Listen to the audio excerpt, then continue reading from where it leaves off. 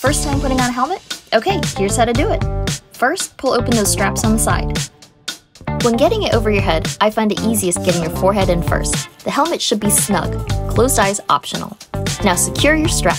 Slide the strap through both D-rings, pull it snug, then split the rings, weave it under one and through the other.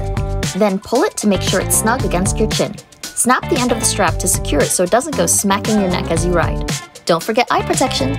I like to put the frame up against my face first, then pull the strap over the helmet. Make sure to protect your hands with full-fingered gloves. You should also wear long, sturdy pants, over-the-ankle boots, and a long-sleeved shirt.